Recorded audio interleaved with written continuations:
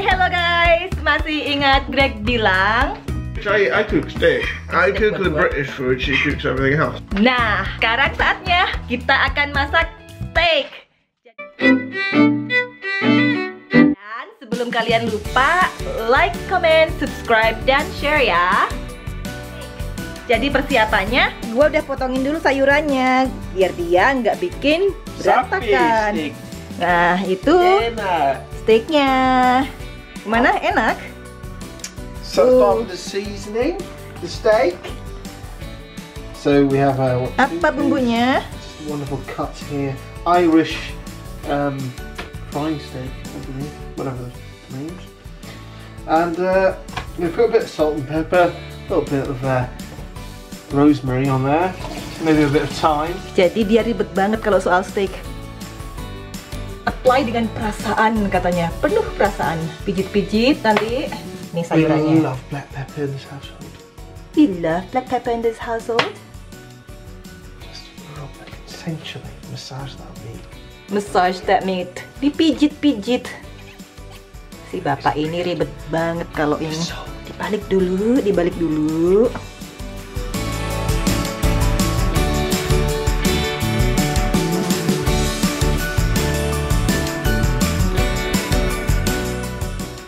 For me, then.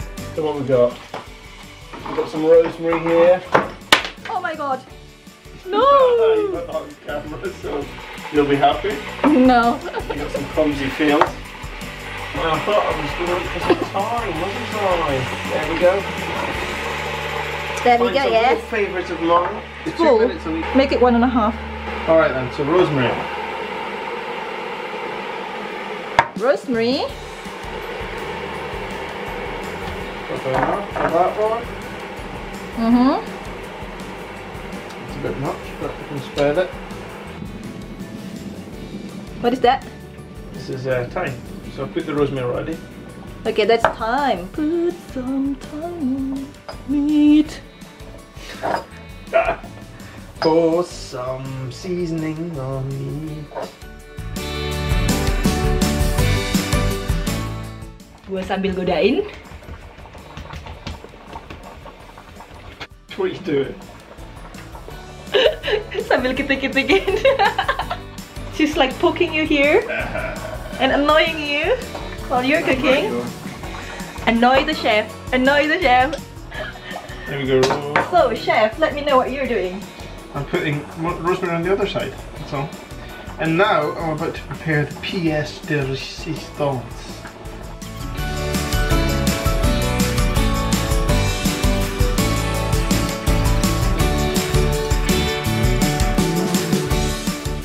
One and a half minutes per side. Garlic brush. Dia lupa garlic brushnya. Use a fork. Like No. I used to do. Even if it's for the brush. It's fine. I've done it plenty of times before.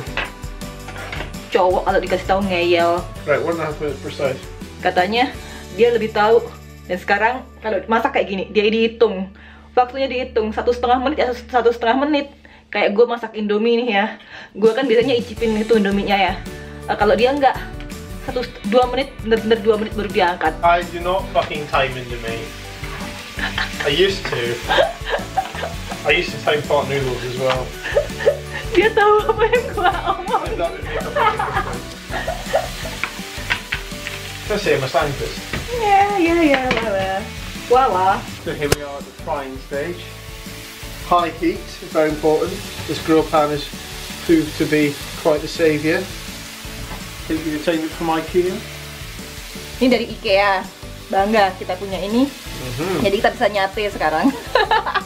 I'm going to flip this over just about 10 seconds and attack it with these my secret weapon. Bit of garlic on a fork. I pretentiously call it the garlic brush. Oh yeah, we forgot this. Brush the steak. Brush. Kita lupa nyalain exhaustnya. Pernah ya kita masak steak. Doesn't look very charred. Ini charred enough. Pernah kita masak steak dan alarm di rumah bunyi dua-duanya. Gara-garanya omnya lupa nggak nyalain exhaust.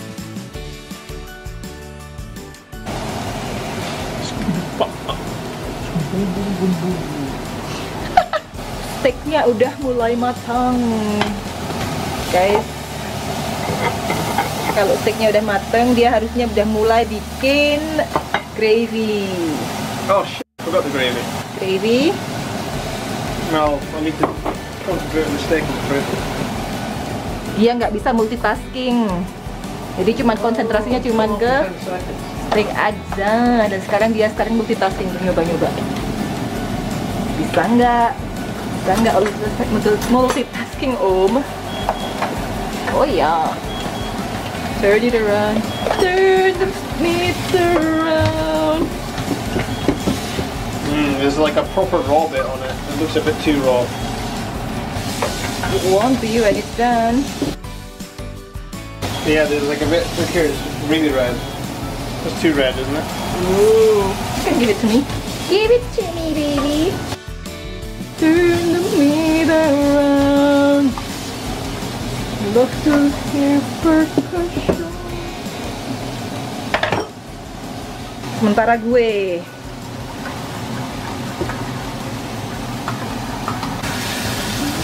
Okay, I think it's done. Boom. yay! Boom.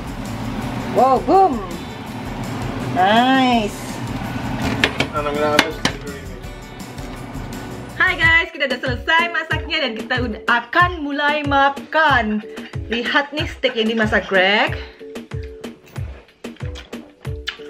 Dan gua akan kasih gravy. Really rare, yeah. Good. Gregnya udah mulai lapar, jadi dia udah makan duluan. Gua kasih ini. Yum. Oke, kita mulai.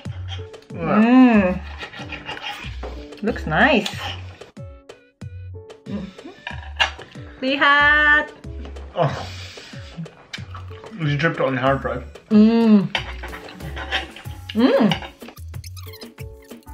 Jadi emang cocok kalau daging itu yang masak biar cowok aja.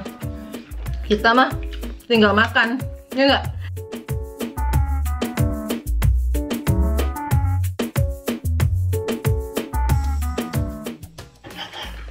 I'm on raw garlic is delicious. In small doses.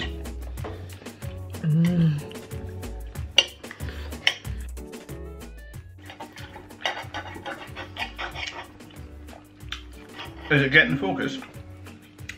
No, it's focused on my face. Don't blame the camera. I was focused on your face too all day long.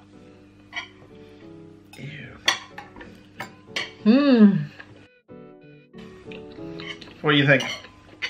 Yeah. How's this compared to my usual sort of steak?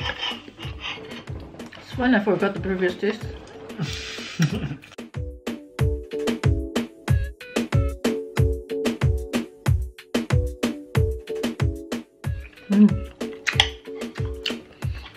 Enak, dia taruh banyak black pepper di sini, jadi rasanya tuh keluar banget black peppernya. And taste the black pepper. It's really nice. Don't about the herbs though. I don't know if it really does anything, does it? Also the herbs, it's really nice.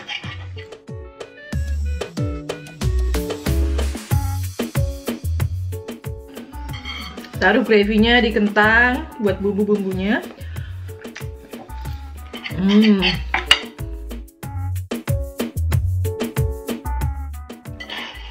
Enak banget. Enak banget. Sering-sering aja ya. You should do it often. Did it last week, did it this week, I think. I'd say it's quite often. No. Steak. You steak.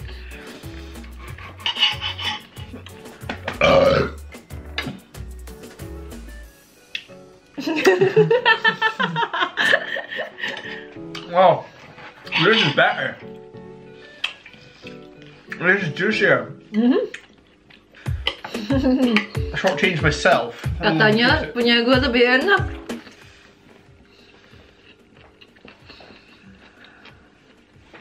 Just needless abuse that was, wasn't it? Your steak is actually really good. Mm-hmm. Mm-hmm. You tease me and you tempt me, and then you just give me a lousy potato. I've already got 3 on my plate. Okay, mukbang finish. Yes, oke, mukbang finish, selesai mukbang kita kali ini. Makasih buat yang stay sampai sekarang. Terima kasih. Kalau kalian suka, please jangan lupa like, comment, subscribe, sama share ya. And money, just money. Give us money.